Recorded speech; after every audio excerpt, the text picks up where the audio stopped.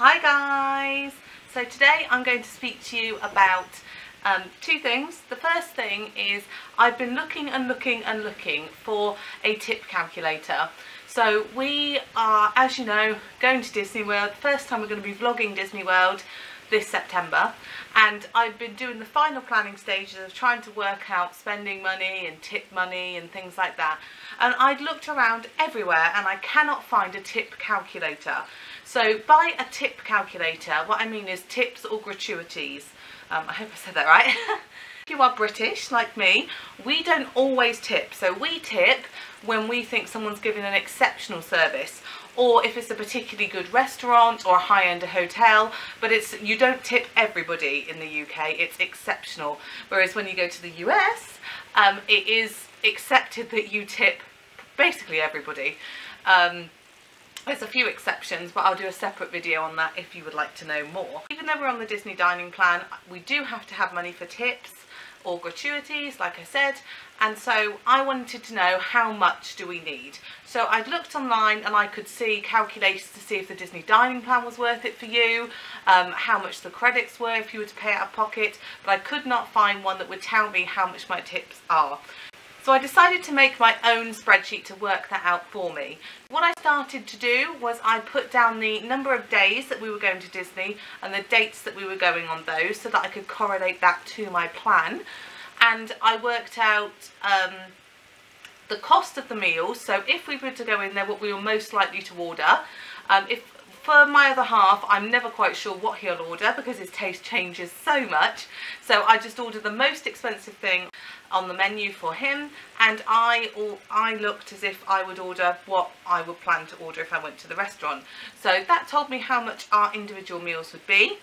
And then what I did is I built in the formula to take in the 18% and then 20% tip. Now, just because it is 18 or 20% doesn't mean you can't tip more if you really have a good experience or a good service, but 18% is sort of the minimum acceptable level that you can tip. A little bit of advice for you is that if you have a party of 6 or more, you will automatically have the tip put onto your bill. Just be aware of that. Now, so like I said, I've added 18% tip on one column and a 20% tip in the other column. What I've also done is in the top right hand side is I put the exchange rate. Again, as I'm British, it's GBP into USD or USD into GBP, depending on the column. So at the very bottom, I put what the totals were of all of the tips for the whole of the holiday, and also then converted that into pounds.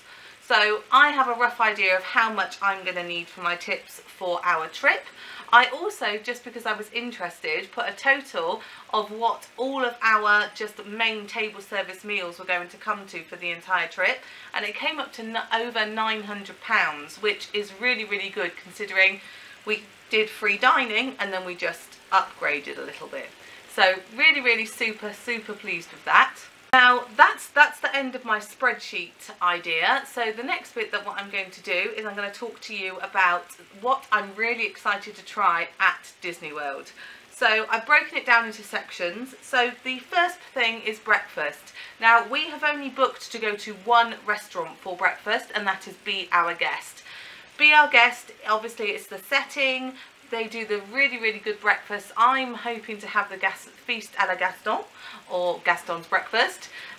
It comes with pastries and fruit, as well as obviously the meat, the eggs and all that. It's really good value because it's quite expensive if you were to pay out of pocket, and it's also right in the park, which means we can head on to, let's say, Seven Dwarfs Mine Train or something as soon as we finish the reservation. So we've booked there. All the rest of the breakfast we will either use a snack credit, quick service credit, or possibly something that we buy from Walmart. So just to give you an idea, we're not really going to be using our table service credits for our breakfast, just because it just doesn't stack up when you're looking at the value side and when you're thinking of what you can get for table service for a dinner versus what you can get for a breakfast. So the next thing I'm going to go to is the snacks. So to start off with, sorry, this is my handy little notepad here so that I can tell you. So the first thing is I'm really excited to try our drinks. So we have the strawberry acai or the berry refresher. Both are from Starbucks, and you can get them from multiple Starbucks locations throughout Disney World. So because it's hot, my brain doesn't seem to like to get over the fact that you can still drink hot drinks in a hot climate. So I really like something cool and refreshing. The second drink item is Night Blossom, which you get over in Animal Kingdom at Pongu Pongu. So I'm really excited to try that. Not only is it great for Instagram, but it's supposed to taste amazing.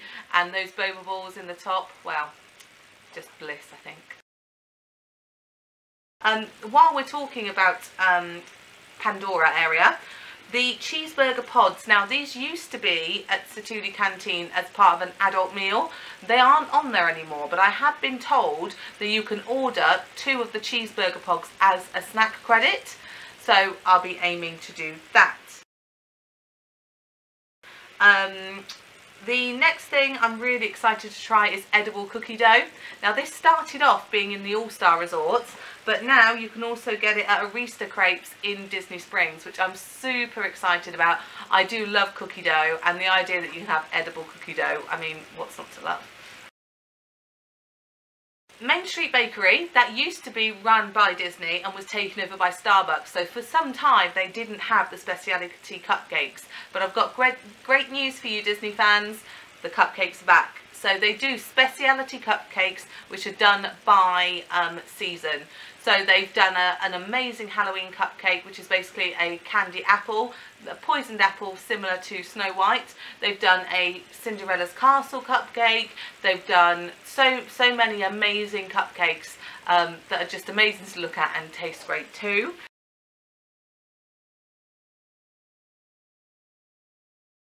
The caramel turtle brownie, that can be found at Sunshine Seasons in Epcot. I'm really looking forward to trying that. I've been told that the Butterfinger cupcake in Hollywood Studios is an absolute must. So I can't remember which shop that is in over there or which restaurant, but I would definitely be trying the Butterfinger cupcake. It used to be in Starring Rolls, but obviously that doesn't exist anymore. Now, if you like a little bit of a break from the parks, I've got a great one for you.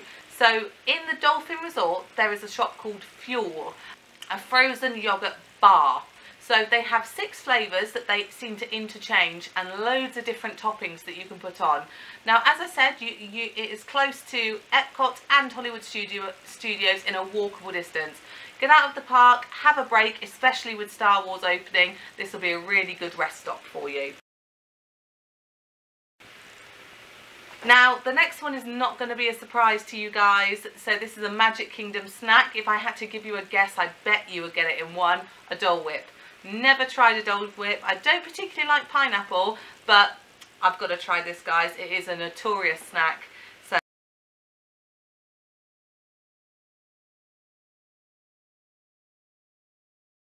again, I did mention I like peanut butter, maybe just a tad.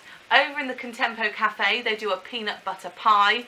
That I just can't wait for. Anything with peanut butter, I'm completely up for. The next thing is cinnamon bun from Gaston's Tavern. Now, this will be a really, really good breakfast. If you're someone that likes to eat something in the morning, you don't particularly want something massive, this would be great to share. If you are particularly hungry, you could get this all for yourself. Over in Animal Kingdom, we have the pulled pork and cheese fries from Frame Tree Barbecue. So if you're wanting something for lunch, but you've got a really, really good table service later on, this will be a really good thing just to keep you topped up, keep those energy levels good, and also have a little bit of a sit down with some fans. So Flame Tree Barbecue's fries, they do lots of different versions of them, which is great. Next thing is over at Hollywood Studios in Oasis Canteen. It is the strawberries and ice cream funnel cake. So this is huge. On Disney Food Blog, I think they said it was $8.99, and for a snack credit, you are on to a winner. The last snack is the Zebra Domes from the Mara in Animal Kingdom Lodge. Now, they just look amazing, they look like they've got an amazing texture, and I just can't wait to try them. There's lots and lots of things that I can't wait to try at Disney World, but this was just a few of the things that I had off the top of my head that I thought I would share with you. Now, the next item on the list is quick service. So I'm really excited to eat a Blaze pizza. Me and Paul love pizza, and the idea that you can either create your own or take inspiration for what's already there. Also the atmosphere of Disney Springs. I mean, they don't have queues outside for nothing, right? Another Disney Springs location is Chicken Guy. Now, Paul is a major fan of KFC, and I've been told if you like KFC, you're going to love Chicken Guy. Now, Disney in Detail, which is another vlogger that I watch. I doubt Victoria would ever watch my videos, but hi Victoria, if you somehow happen to be watching this.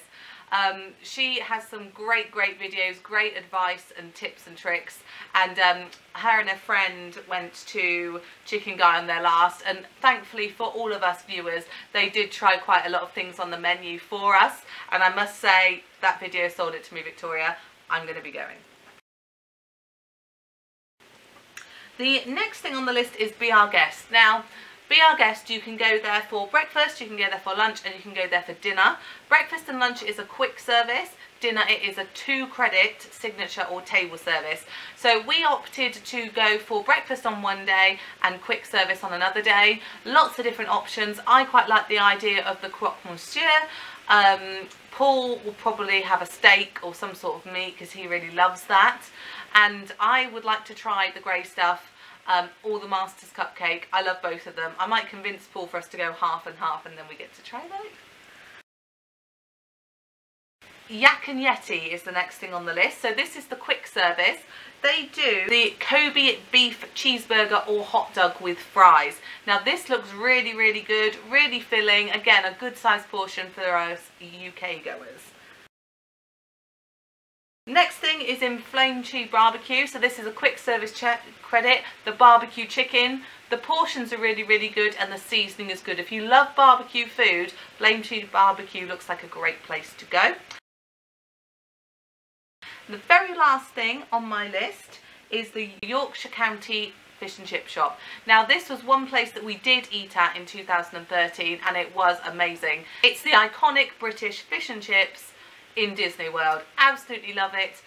We will definitely be having that again. Now, last but by no means least are the table service restaurants we're excited to go to. So the first one is Ohana. Now, any budding vlogger like myself will have watched 10 million thousand other YouTubers going to see Ohana.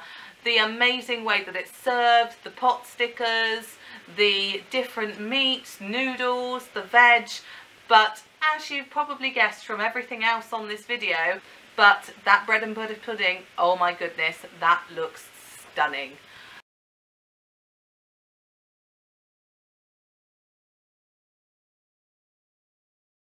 The next thing is California Grill. Now, not only is there an epic view from the top of the World Bar or the balcony of the Magic Kingdom fireworks, the food is impeccable. Absolutely, there's so many different things. I don't know how I'm going to choose what I eat, but you will see what I choose.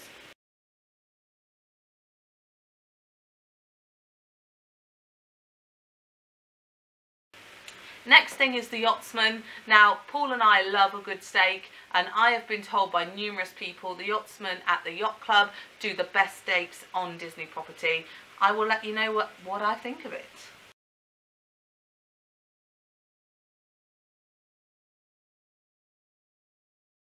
The next one, I have heard the food isn't all that great, but who can better that location?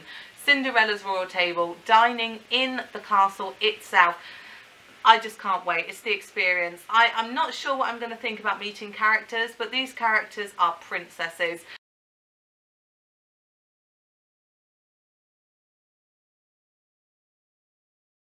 This one is Sci-Fi Dine. So I picked Sci-Fi Dine for Paul. So Paul loves cars. He loves anything like that. It's a little bit of fun sitting in the vehicles, eating your dinner, and watching some clips. I think that's really, he's really going to love that, and it's a good break also in Hollywood studios.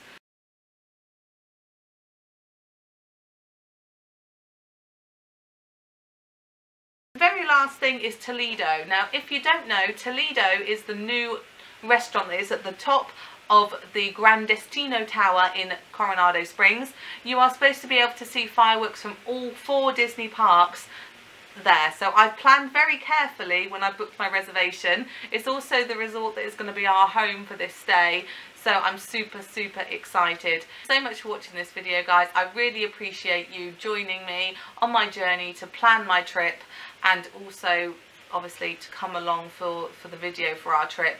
Now, if you've got anything you'd like to recommend, be it drinks, snacks, quick service or table service, because we do have 1 table service credit left, please let me know in the box below, and I will of course try that.